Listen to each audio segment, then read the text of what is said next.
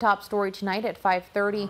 The Rose Hill Cemetery is offering a $1,000 reward for information that leads to the identity of 4 trespassers. According to the Historic Macon Foundation, the trespassers damaged a plot that is dedicated to the Woolfolk family, victims in one of the state's most infamous murder cases. Those grave markers in brick there date back to 1840, and the foundation says they were damaged earlier this month. Footage posted on social media by the Rose Hill Preservation Society shows this small group of people caught on camera walking through the cemetery on July 7th around 3 in the morning.